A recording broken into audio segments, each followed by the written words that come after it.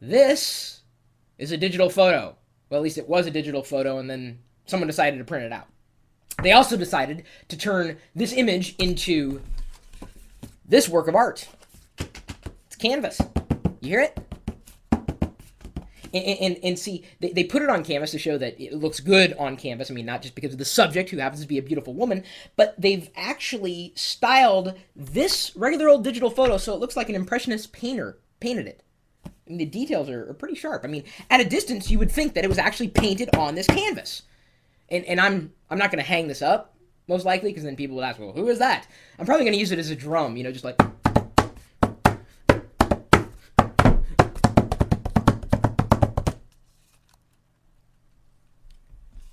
You probably wouldn't do that with your creations. But if you wanted to create art out of your digital photos, then you're looking at picking up Snap Art 2, just released from Alien Skin Software. I've been dealing with these guys for a number of years. And the reason why I like them, they create amazing Photoshop plugins. Of course, I used to use their plugins with Paint Shop Pro back on Windows. Works just as well with any Photoshop filter compatible image editor or, you know, creation tool that can take Photoshop filters.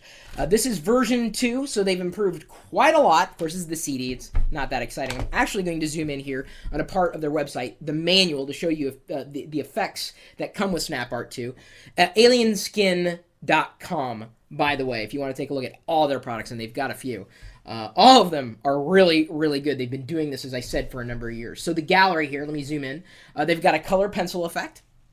They've also got an oil paint effect, impasto, and I believe this is the effect that was used on the painting. Well, I guess it's not really a painting; it's a print, but it looks like a painting.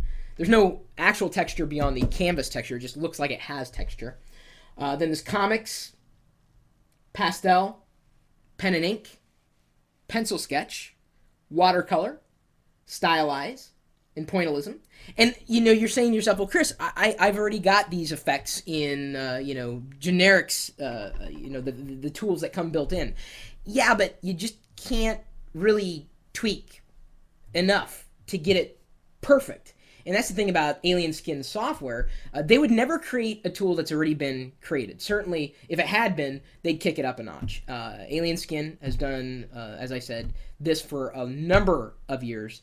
And when they asked if I wanted to take a look at what they had, I was like, yeah, for sure. I'd definitely be down for that. It works with, it looks like, yeah, Photoshop, Photoshop Elements, Paint Shop Pro, as I pointed out too, and Adobe Fireworks as well. Mac and Windows compatible, which is nice.